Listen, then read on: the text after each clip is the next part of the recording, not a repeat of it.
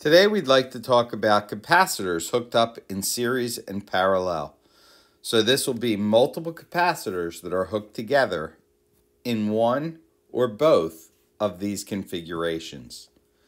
Capacitors have amazing properties. They're able to charge quickly, they're able to discharge quickly, they're able to last for long periods of time, but they also have some drawbacks.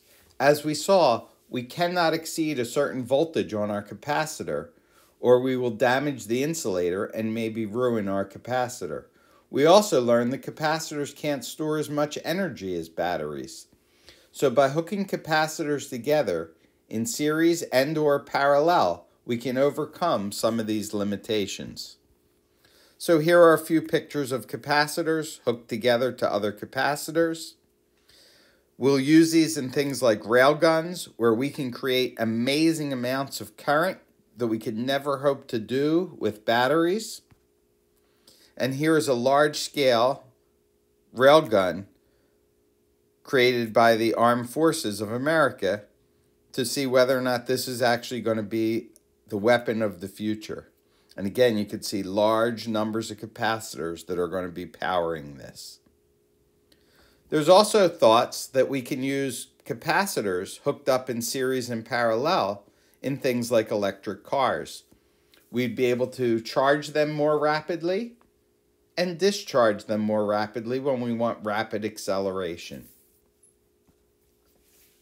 So although things may look like batteries, they just might be a bank of capacitors. Okay, so let's take a look at how this works. So we'll start with our single capacitor hooked to our battery, and we know that the charge stored is going to be the capacitance value multiplied by the voltage.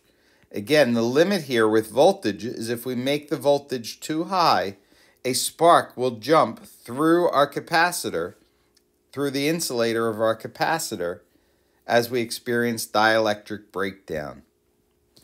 Okay, so we're going to hook a couple capacitors in series with each other.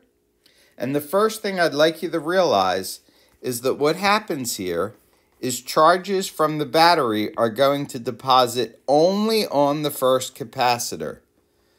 The charges that are pushed off the first capacitor will end up on the second capacitor, and those pushed off the second will end up on the third. So although it looks like we have three capacitors that are storing charge, they actually will all be storing the same amount of charge. And only the charge on capacitor 1 actually came from the battery. The charge on the other two capacitors came from the capacitors that were before them in the series circuit.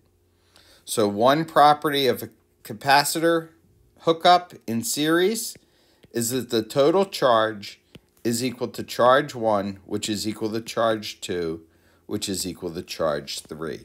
You do not add your charges together to get your total. We're still going to have voltage 1, voltage 2, and voltage 3 adding up to the voltage of the battery, which we've learned to write using our sigma notation. Okay, now we're going to hook our capacitors up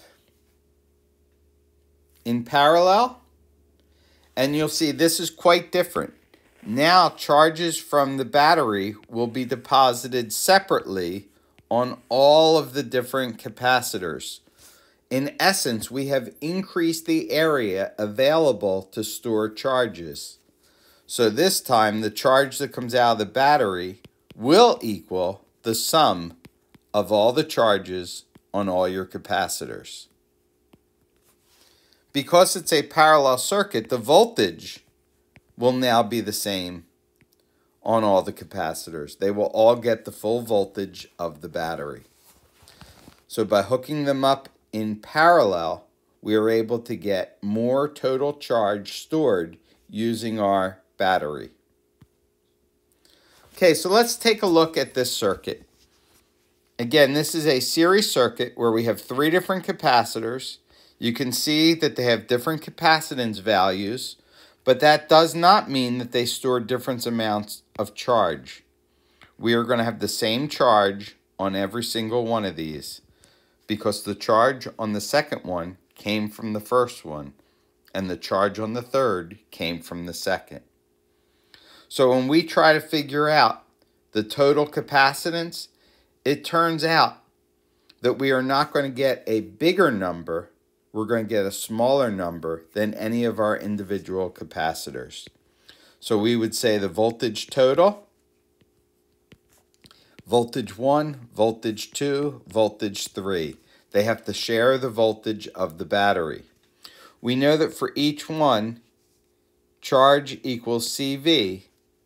So if we solve for V, we get charge over capacitance.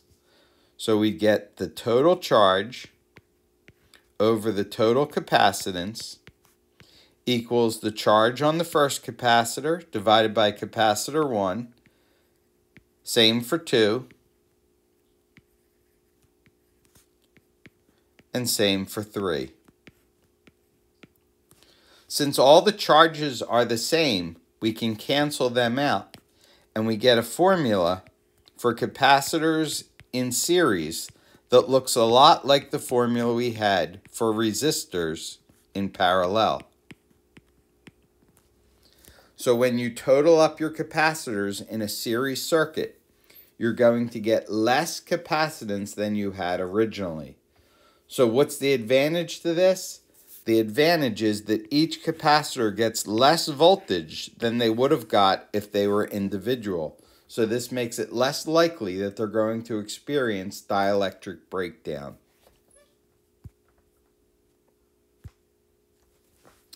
So figure out for me the total capacitance, the charge stored on each capacitor, the voltage on each capacitor, and then finally our total values. Okay, so because they are in series and because they're capacitors, you're going to find your total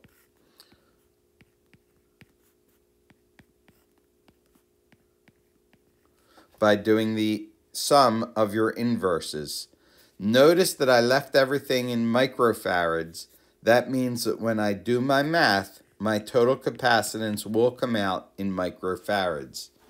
When you do this, you should get an answer that is less than 15.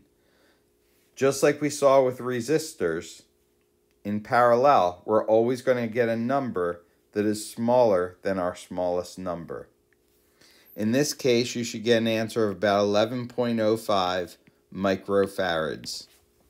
To find out the total charge, you do the total capacitance times the voltage. And I'm going to leave my capacitance in micro. And by doing that, my answer will automatically be in microcoulombs. Once we have that, we know that that is the charge that we're going to get on the first capacitor, and it's the charge we're going to get on the second capacitor. So we can now do this formula 2 more times. So for capacitor 1, we're going to have 66.3 micro. It's going to be 15 micro for the capacitor. And we solve for volts. Because we have micros on each side, they're going to cancel out. And we're going to get a voltage here of 4.42 volts. We then do the same thing for capacitor 2.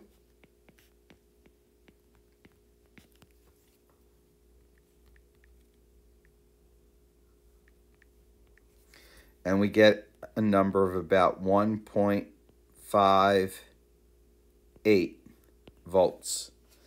And we know we did it right because these voltages add up to 6. So we have found the charge and the voltage for each of our capacitors. Capacitors in parallel are much easier because they all have the voltage of the battery. We just set voltage 2 and voltage 1 both equal to the voltage of the battery.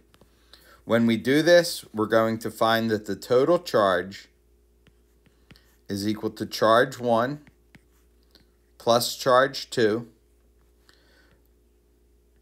We could use our capacitor times voltage formula. Kind of acts like Ohm's law.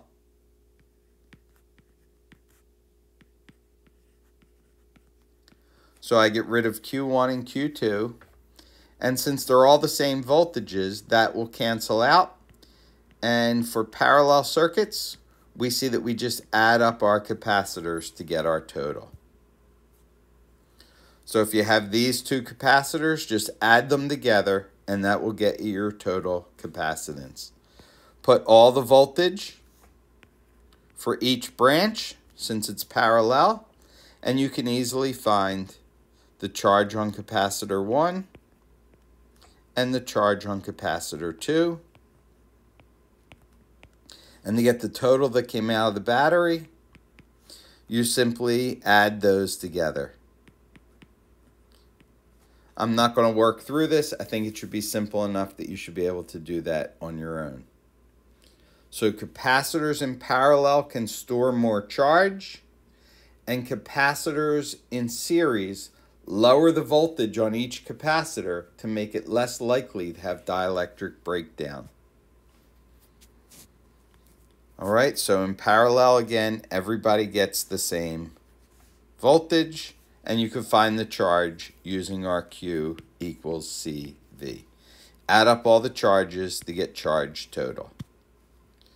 In series, you add them as you would have done resistors in parallel. You get your total charge from your total capacitance and your total voltage. And whatever charge you get for total will go for each of the individual capacitors. All right, so we're going to pause it there. Don't worry about doing the energy right now. I just want to make sure you get the big idea how series and parallel work a little differently than they did for resistors. And I also want you to get the big idea that we do this for two reasons: to store more charge and to make sure each individual capacitor does not exceed its breakdown voltage.